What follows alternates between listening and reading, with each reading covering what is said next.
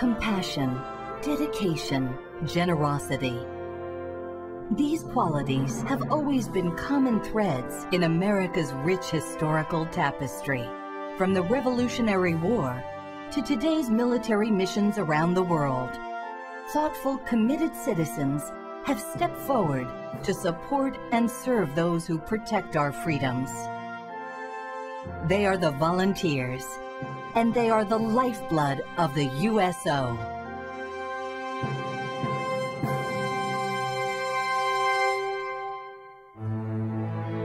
Some of these people just don't realize how big a difference they're making.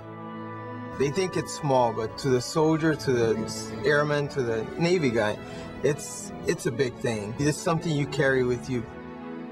In the organization's first 5 years, dedicated citizens logged more than 160 million hours at 3,000 centers worldwide.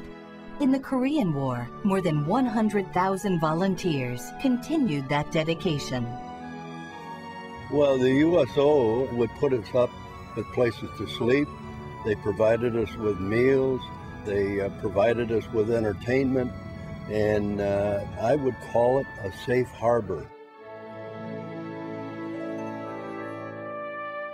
In the 50s and 60s, USO volunteers continued to assist troops both at home and abroad, no matter the challenges. Their numbers remained steady, even as the war in Vietnam grew increasingly unpopular. Among the most visible volunteers of the era were the USO celebrity entertainers, who performed more than 5,000 shows during the war.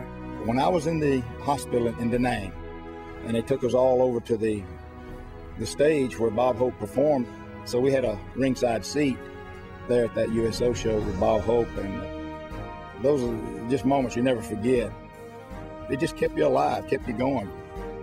In 65 years of USO entertainment, thousands more famous faces have boosted morale at 500,000 volunteer performances. These unforgettable contributions provide important reminders of home, while the more personal efforts from ordinary Americans bring direct, day-to-day support to service members. The USO is more than just a show. It's like a home support unit. The people were super, super friendly. And these people were sticking their necks out just as much as we were. I mean, they were volunteers. Today, more than 25,000 volunteers are creating the next chapter in the USO legacy. From America's heartland to Southwest Asia, they continue to deliver the programs and services that make the USO such a vital part of military life. When I look in those soldiers' faces, it becomes very real to me.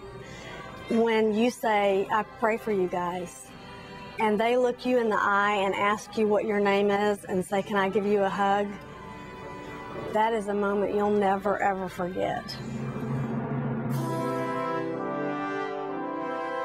More than just compassionate citizens, USO volunteers are the familiar face in a foreign land, the shoulder to lean on, and the friend in troubled times. Volunteers are the essence of USO services, and they will remain the heart and soul of the organization until everyone comes home.